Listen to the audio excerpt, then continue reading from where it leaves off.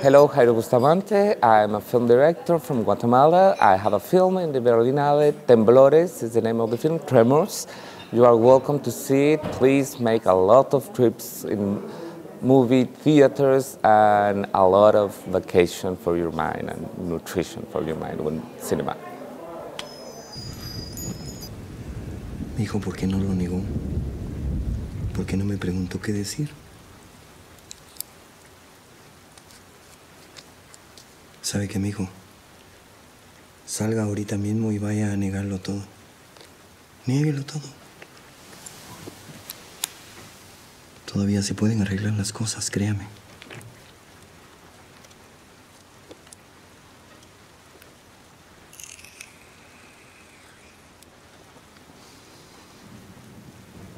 No me vaya a decir que no sabe mentir. Es solo mientras usted ordena las cosas. Después el tiempo lo va a ir arreglando todo.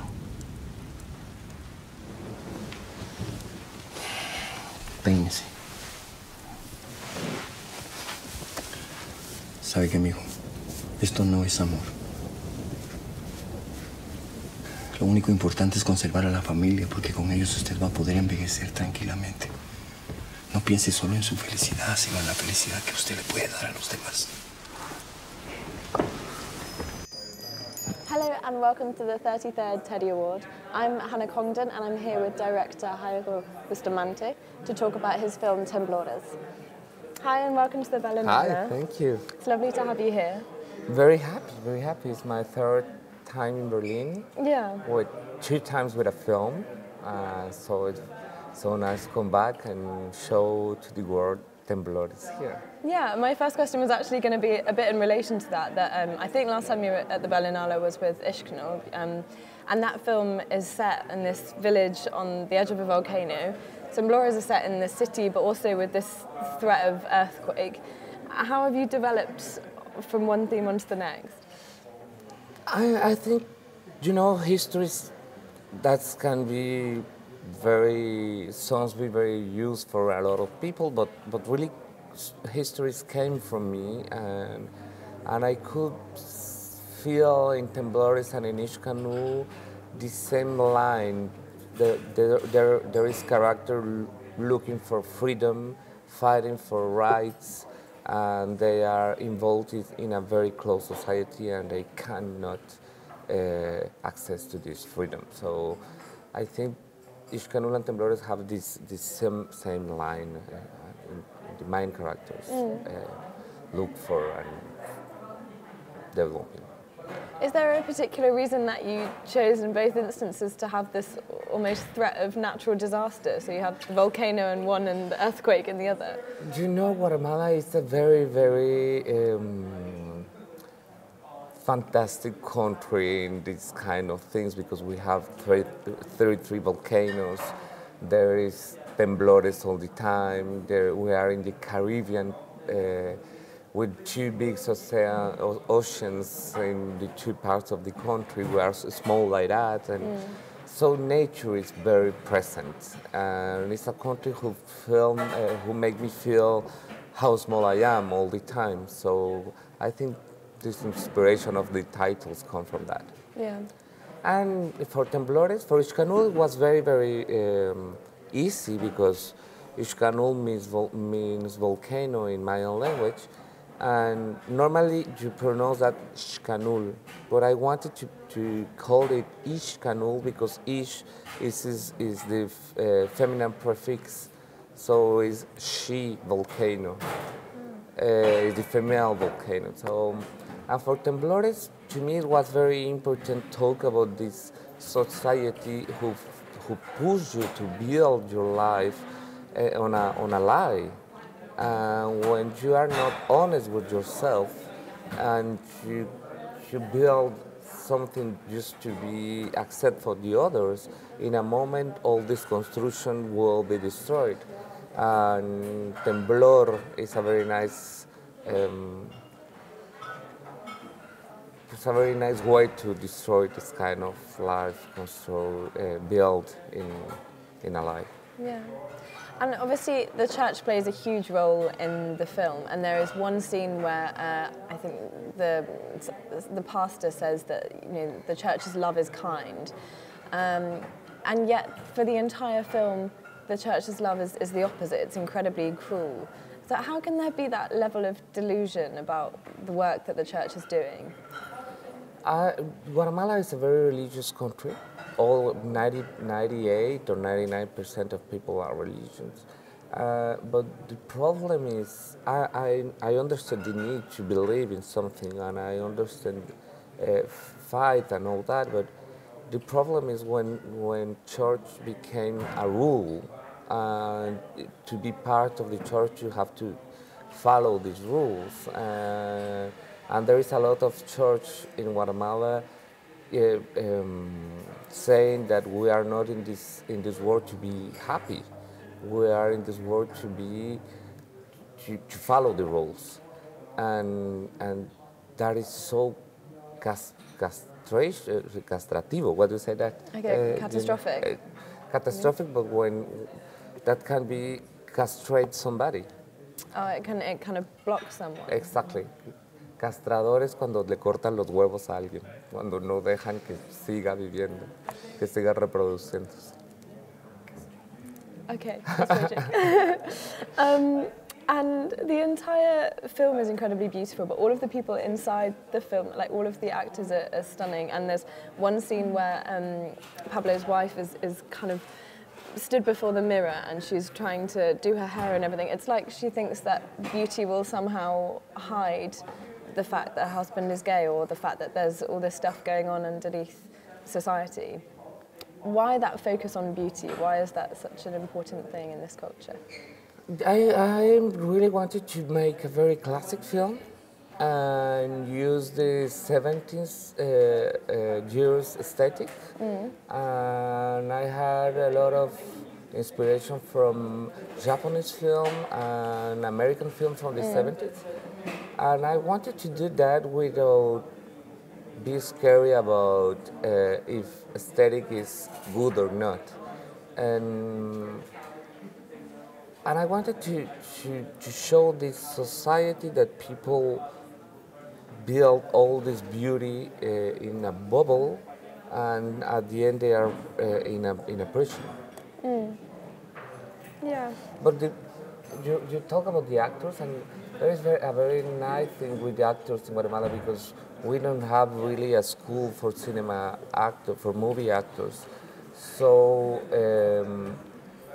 I took some people who never act before and some people who act in theater or in another kind of movies, and we made a formation for 4 months and almost a year with others, and I'm very happy because they really get to acting and they really made a very good work. So out of interest, which actors then had previously worked in film and which hadn't? Which characters? Juan Pablo, the main character, Pablo was an actor, is an actor, and there is 2 more in the film, and the others are the first time. Okay.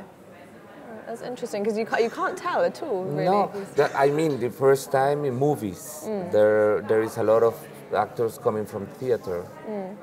Yeah. And in the film we see these 2 different worlds almost. So Pablo's kind of middle-class family world where everything is very perfect and all the shots are quite symmetrical. And then we shift to this world of Francisco where everything is a bit freer and looser and there are more colours. And do you think Pablo ever feels entirely at home in either of those worlds? No, I think Pablo can be at home in any place, because he's not in his own body, he's not in his own life, so he's looking for. And there is another social phenomenon in Guatemala, that is men are very, what do you say that in English, they are all the time protected by society, by women. And men needs people doing things for them. And I think Pablo is like that. Pablo had a very nice house that Isa made all the things in the house to make that work. And after that, he was with Francisco, and Francisco, if the film continue in this life, I'm sure that Francisco will be the new Isa doing all for Pablo, because Protecting him. protecting almost, him and serving. Men in Guatemala look for be served. Okay, that's interesting. Even then, within a homosexual relationship between two men, you think there's still that element of Yeah, servitude. I think I'm talking about men in Guatemala who live in a very machismo way, and there is the 90%. So, Yeah, because there's also quite a funny scene at the beginning where we're introduced to the gay club, and Pablo is the only one there in a suit. Everyone else is wearing completely different clothes, and he does look really out of place. And I also wondered if you were trying to do something with the clothes, and if they were symbolic in some way. yeah, and you know, Guatemala City is a city with very small places, like made for walk or made for live outside. Normally, it's a city built with suburbs and bubbles and doors and guards, and so Pablo live in this little small place when people can go to the market, walk on the street, and live a normal life. But for Guatemalan people, for middle class or high class, that is not very well. They want to live in a protected world. Yeah. One of the things I found quite interesting in the film is that it's so often the women that are enforcing almost this patriarchal society under which they also suffer. So why do you think women do that? You know, I think it's a very Machiavellic strategy that men impose to women in the past history, and now the guardian of machismo, they're women. They are pushing men to be men because they want to be women, and there is not a mix in these roles. And I think in a country like Guatemala, when women don't have any opportunities, when they can just show that they are doing something well to be accepted by men, there is a kind of happiness there, I think. But it's very, you know, Temblores is not talking about homosexuality at the end. I don't looking for that.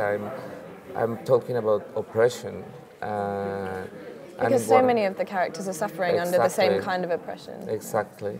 And in Guatemala, it's very common if you make a coming out, your relatives or your friends or your priest or your psychologist will push you to find, when you are a man gay, push you to find a woman to marry her and to be protected by the cover.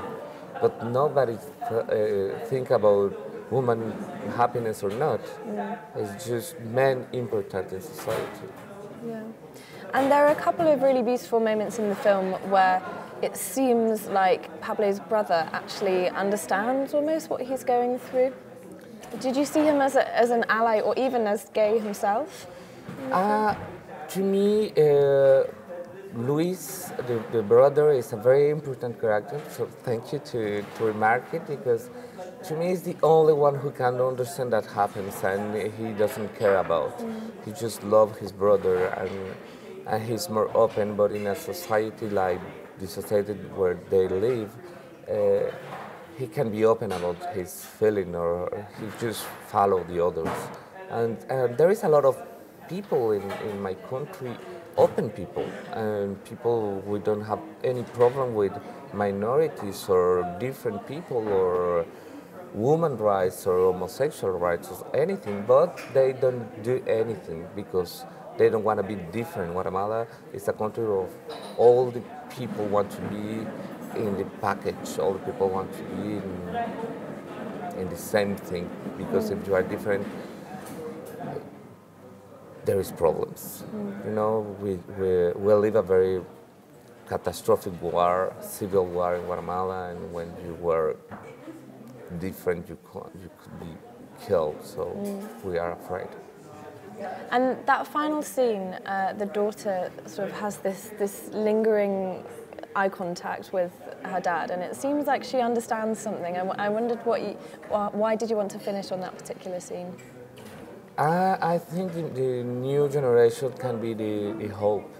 So for me, this little girl is who understands and who she can't judge. He will not judge his father, but I think she understands the suffering. She understands that, and she's not. I think she's the hope of the only hope of the film. Thank you so much for talking to us today, and it's your premiere this evening, so massive good luck for that. Thank you so much. See you there.